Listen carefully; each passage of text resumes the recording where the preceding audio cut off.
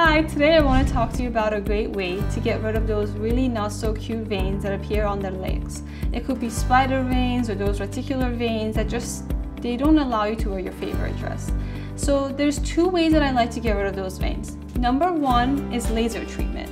And what the laser does, it basically I shine the laser onto the vein and it sees the red blood cells, the hemoglobin aspect of the blood cells, and basically it destroys that and it destroys the vein. So then you don't have to stare at it anymore.